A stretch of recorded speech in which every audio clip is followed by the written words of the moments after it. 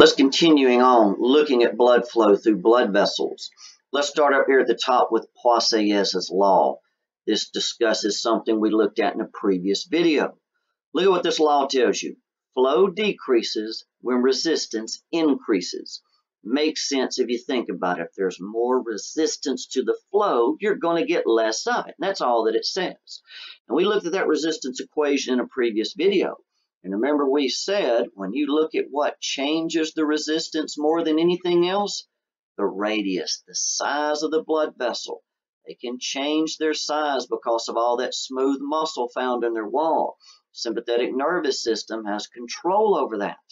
And remember, radius is so big when it comes to resistance and flow because any change in radius will be taken to the fourth power.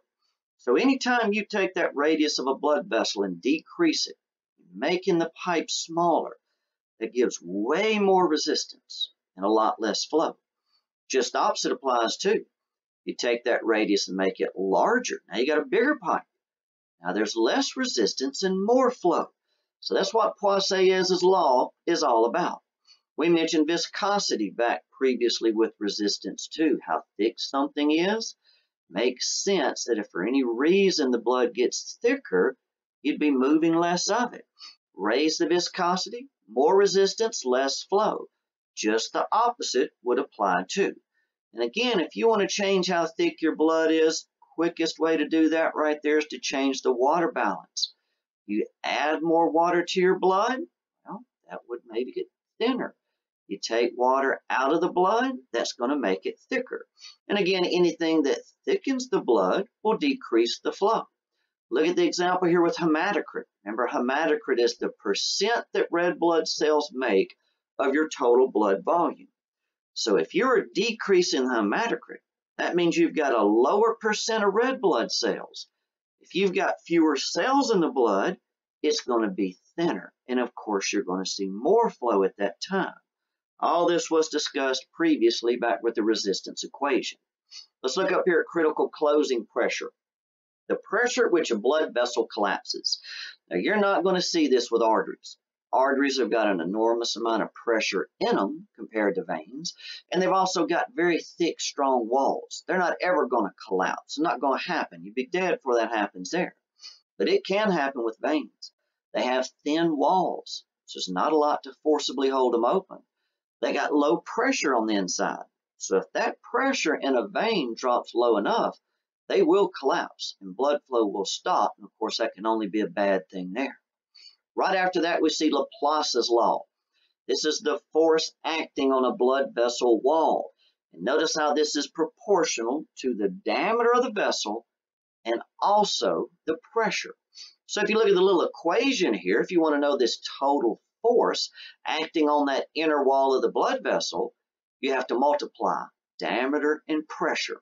So of course you'd have to be given diameter and pressure, multiply them, gives you that total force. Now Laplace's law here also explains where you see most aneurysms. Now think back, aneurysms are not a ruptured artery, common misconception. These are places where you have a weak spot in a wall and it produces a bulge. Well, these bulges are most likely to occur in the arteries with the greatest amount of force inside of them. Well, think about which arteries that would be. The ones with the highest force will be those with the greatest diameter and the greatest pressure. So look at all the arteries of the body. Which one has the greatest diameter? The aorta. Remember, that's that very first artery there at the left ventricle. Very large diameter. Of all the arteries, which one has the greatest pressure? Again, the aorta. It's right there at the left ventricle pump. Pressure's highest there. So since that aorta has the greatest diameter and pressure, there's more force. There's more likely to be aneurysms there than anywhere else. But anywhere close to the heart, you can also see this in other arteries. You often hear about them in the brain. Well, it's full of large arteries, which are relatively close to the heart. That's why you see a lot of them there too. So also look at this vascular compliance. Now you see that compliance is the tendency for blood vessel volume to increase as blood pressure increases. So to get more pressure to the inside, there'll be more volume. You can sort of think of this as how easy that blood vessel wall stretches. You put more pressure to the inside, it's going to stretch. Well, when you compare arteries and veins, veins have far more compliance. So they're going to have a lot more volume in them when the pressure goes up. Now, this can be confusing, right? You think back to arteries, you say, well, wait a minute, they've got a lot of pressure in them, and they've got a lot of elastic tissue in the wall. Well, that's true. But you got to remember that arteries have very thick, strong walls. So they resist that tendency to stretch when the pressure increases. But veins have thin walls. So you increase that pressure in those, with that thinner wall, they stretch a whole lot easier. So that's why veins have much more compliance than arteries. And that explains why there's far more blood in your veins at any one time than what you'll see in your arteries. And look at this right here, what you'd find for the average resting adult. Look at how much more of your blood is in your veins and your arteries. It's not even close. What is that? More than 4 times right there. Again, because their wall stretches very easily, you increase the pressure in them, they stretch and they hold a lot more blood. And there's what you'd also see with capillaries, lungs, and heart. Let's look at blood viscosity and pressure. Velocity, everybody knows, is how fast something is flowing, right? Very, very rapid in that aorta. It's closest to the pumps. A lot of pressure in it, so it's moving away from that area very quickly. But as you leave the heart through that aorta and go out through all these other arteries, remember, arteries start off very large in diameter, and they get smaller as you go away. And we said earlier with resistance in another video, anytime you decrease that radius, you get a big increase in resistance, which gives you a lot less flow. So when you look at velocity, it's very fast in the aorta, slows down as you go all the way towards the capillaries because your radius is getting smaller.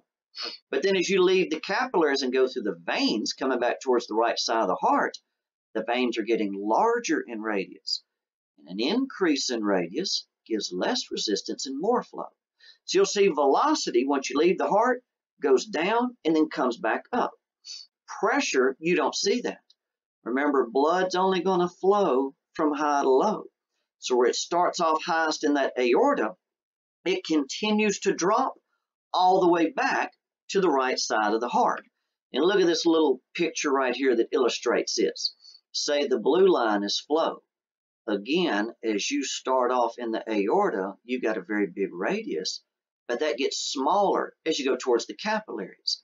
So smaller radius, a lot of resistance, less flow. You're dropping the velocity. But again, the veins on the way back, you're increasing the radius. That's less resistance and flow goes up. But look at that compared to the red line that's pressure. There's a steady drop in pressure, but again, velocity goes down and back up.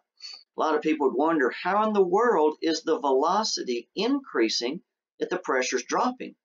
Well, that goes to show you pressure is not the greatest variable when it comes to blood flow. You got to consider the size of that pipe. Because again, even though the pressure's dropping on the way back towards the heart, the veins are getting larger.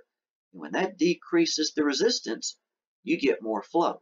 And again, for your average adult, you'll see somewhere around 120/80. And every time that systolic number goes up 20 and the diastolic up 10, that means a person has a higher stage of hypertension. And they generally go up to about 5 stages because once you reach that point, that's pretty much all the heart can work against. So again, there's some other pictures showing some major arteries and veins, and again, links to the study guides at the end.